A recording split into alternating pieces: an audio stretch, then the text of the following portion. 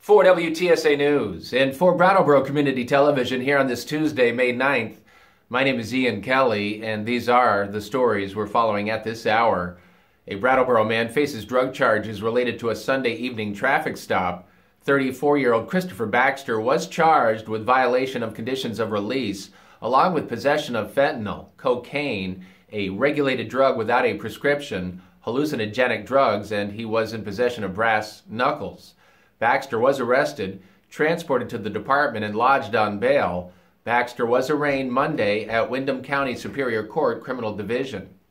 The governor may be gearing up to veto a Brattleboro charter change, giving 16 and 17-year-olds the ability to vote in local elections. The Senate gave the measure preliminary approval on Monday. The House already passed it. This is the second attempt to enact the charter change Brattleboro voters passed in 2019. Supporters say local issues affect young people as well, and they should be able to weigh in on those issues. Last year, Governor Scott vetoed it, and the Senate didn't have the votes for an override. The governor's office says his concerns remain, and he will probably veto it again this year. Vermont gas prices are now above the nationwide average. According to Gas Buddy, the average price of a gallon of unleaded regular in Vermont is $3.53 a gallon, compared with the national average of $3.50 a gallon. Gas prices have been falling, but Vermont's decline has happened more slowly. Brattleboro is part of a statewide campaign to recruit firefighters. The Brattleboro Fire Department will host an open house this Saturday from 9 a.m. to 1 p.m. at the Central Fire Station at 103 Elliott Street.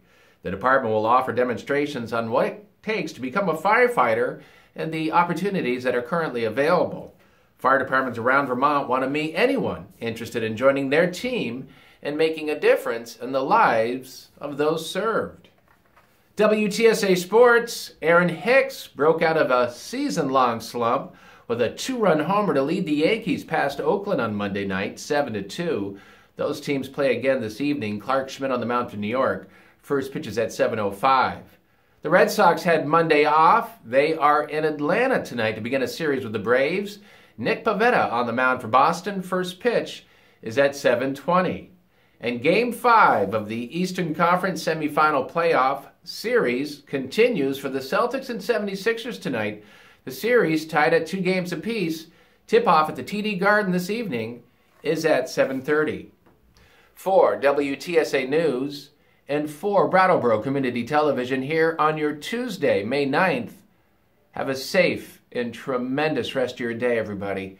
My name is Ian Kelly.